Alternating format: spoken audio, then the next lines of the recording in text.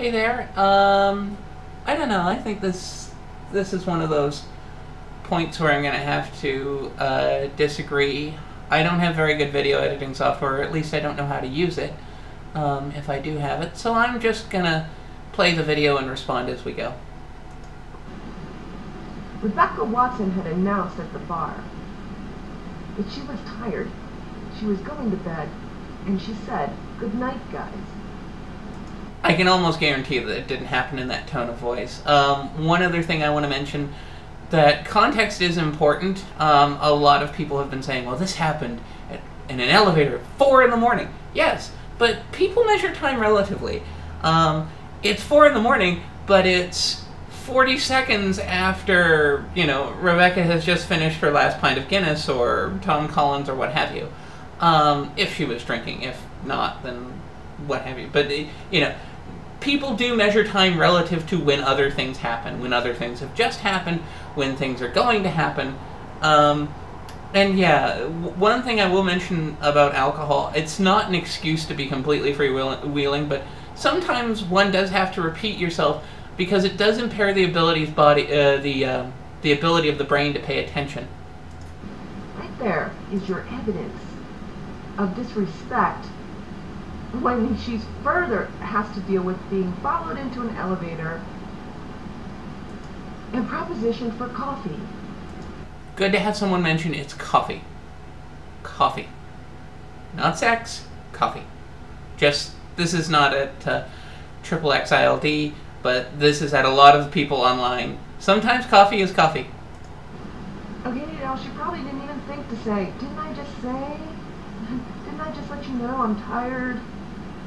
Did I give you some body language that made you think I was interested in further discussion about how we should get to know each other better and what you think and how you're feeling right now? I understand you're having feelings right now, and I have to deal with those now. I have to deal with those. And what it feels like to me is like you're coming on to me, because I'm maybe the only woman in the room. We don't know that. I think a lot of the ratio being bandied about was about 4 to 1. Anyway. You thought it was okay to ask me for further innocent encounter when I've already said I'm tired, I'm going to bed, guys, good night. I'm not sure. I'm not sure that's I'm not sure that's welcome. I'm not sure that I shouldn't let you know that's unwelcome. Okay? That's what Rebecca did. She let you know that type of thing is unwelcome. No, and here is where I have to disagree. She didn't let Elevator Guy know. Here's what she did. Instead, she got up on her particularly loud and large podium and let the internets know that this guy at this conference did creepy thing. So now this isn't what you've done is unwelcome.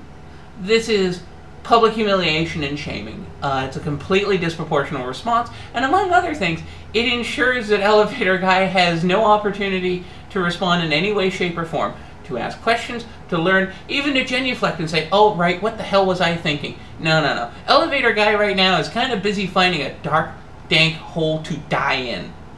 She felt sexualized. That's something entirely up to her and the other dude that was in the elevator with her.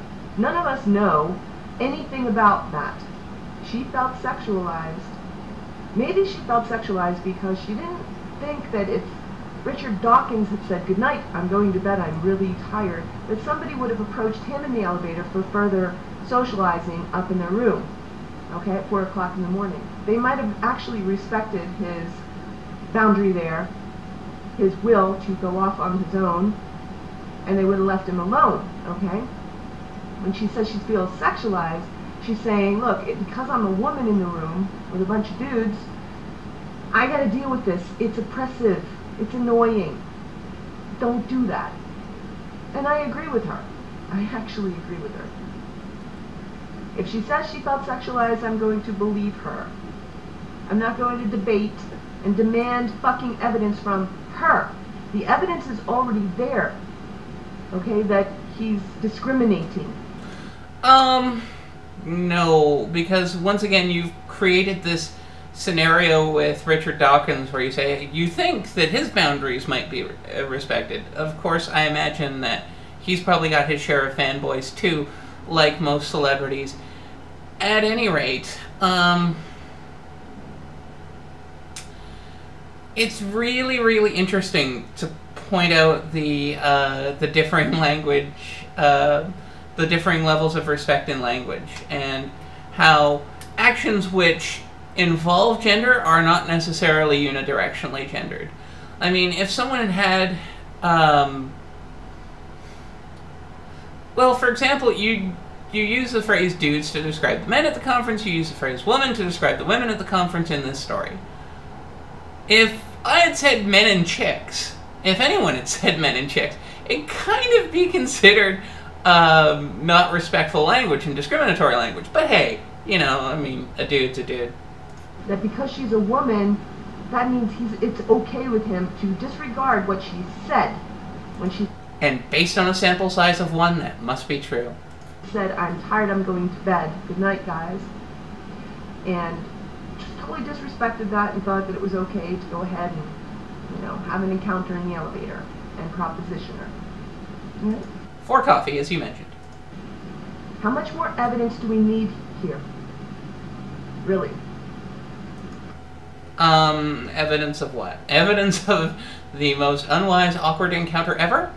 Sold. Well, not ever, but, you know. Yeah, elevator guy, that won't work for you. That won't work for anyone. It's gonna occasionally, apparently, lead you to become a international laughingstock. So, yeah. Definitely only ask someone out in public where there are witnesses. You know, unless that offends your sense of propriety, in which case, you know, ask someone in public, but I guess, I don't know, it's illegal to record conversations, so, I don't know. Try online dating. I mean, people who know each other can, like, prod each other, poke each other, say, "Come on, let's have you pull an all-nighter with me. I got tequila in my room. I've got scotch from Badger." Okay? This is what she's talking about when she says sexism. Yeah, it's kind of interesting how you escalate up the ladder of intimacy when you're providing another example. He didn't say, "Come to my room, I've got an all-nighter and, you know, 40 of scotch and a garbage bag full of weed." He did ask her for coffee.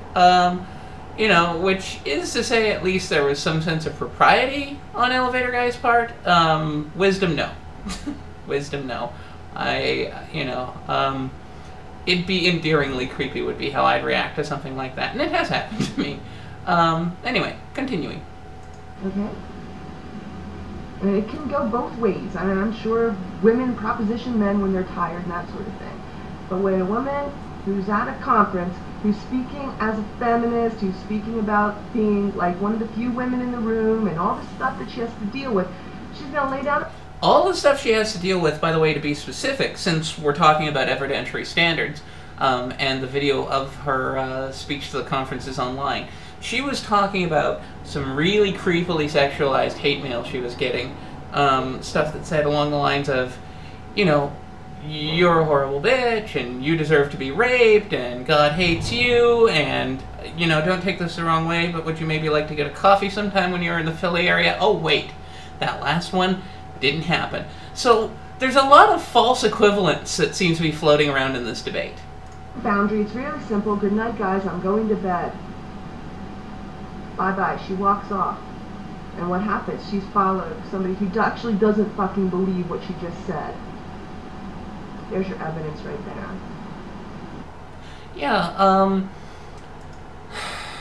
I somehow think it wasn't as declarative as that. And that, yeah, sometimes when leaving a gathering, people will continue to talk to you while you're in the process of leaving. You know, it's a thing that happens. And that's why no means no.